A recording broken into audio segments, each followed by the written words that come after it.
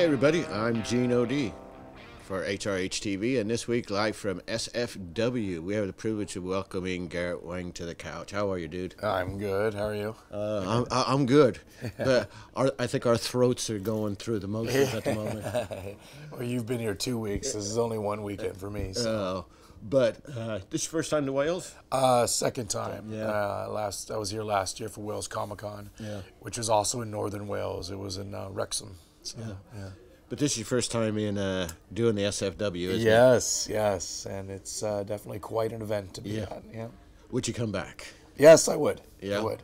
I think we saw the one piece of news clip that you did yesterday. Yeah. And the feedback that I got from your panel yesterday was is you were a riot. Good. And everybody seemed to have enjoyed it. Yeah. I think the one question everybody's still talking about is when you said the one actor that you wouldn't work with. Yes. The question is, was he serious or was he joking? Was he serious or was he joking about? About not working with William Shatner. The question was, who amongst the Star Trek actors would you like to work with? I said, Sir Patrick Stewart. And why? I said, because he's a great actor. And the second question was, who in the Star Trek, of all those other Star Trek actors, would you not want to work with? And I said, Shatner. They said, why? Because he's such a narcissistic asshole, that's why.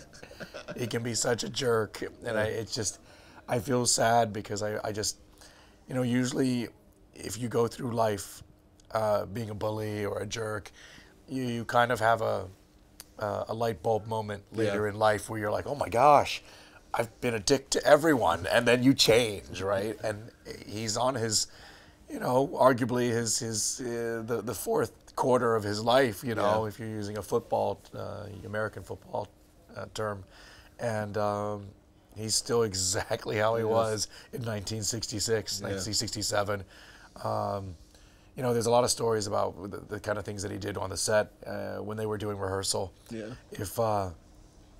If he liked a line that Chekhov said, he'd say, "That's my line now." And that line, that's mine. That's Kirk's too. I mean, that's pretty bold to be attacked like that, because as actors or musicians, any type of entertainer, the goal is to be collaborative. Yeah. You're supposed to collaborate with the people around you, right? Not be all about. Not act like everyone, like you are the center of the universe and everything revolves around you, So I often say to people, I say, I'm a fan of Captain Kirk, but I'm not a fan of William Shatner, just because of just how he treats fans and how he acts, and it's just he's become such a caricature of himself basically over the years, and like I said, I really hope that he gets it at some point. He has that Ebenezer Scrooge moment. Yeah. Because it's weird being in a series like Voyager. Yes. The long-lasting effect that the Star Trek thing has had on generations. I mean, from the original series to, I think it ended up it's had the most spin-offs as well. Yeah. And it's interesting and amazing the amount of impact it has on a global scale to people's lives. Oh yeah, definitely. What do you think it was Roddenberry's dream to think, this utopian society that we could go out and all live together, even though conflict was still going to be out there. Yeah. Is that still feasible?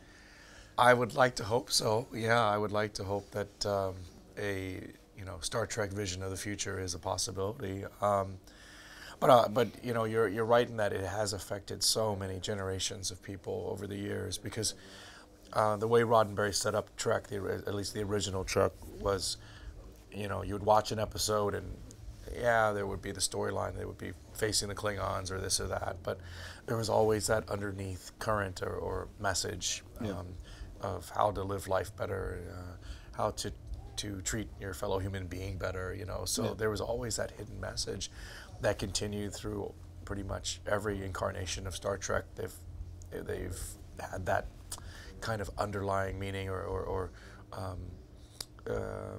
light at the end of the tunnel. Yeah. And I like the interview I did with the Wales television crew the other day. each year that I go to conventions, there's always a few people each year that come up to me and say, "Oh my God, thank you so much. Your show, it took me, it brought me through some very, very dark times in my life, where I was suicidal or this or that, or and it pulled me through." You can't say that about any other television show. You really can't. No. You can't say like, "Oh my God, ER or Friends pulled me through this, depression." No, it doesn't happen. And many people come up to me and say, "I have insomnia, and the only way that I can fall asleep is to have Trek on as white noise in the background." Yeah. That's the only way they can fall asleep. Which is weird. Yeah. That it comforts them that much. Yeah. Excuse me. Anything you want to say to the SFW crew out there about your time here? Just keep on rocking. Keep on doing what you're doing, because it's definitely a unique event, and I'm going to be sure to tell other Trek actors that this is a destination that they should make it to. So. And all I can say is I'm still Gino D. I've still had the privilege of sitting and talking to Garret Wang, and thanks for watching us. We'll catch you later on down the road. Peace.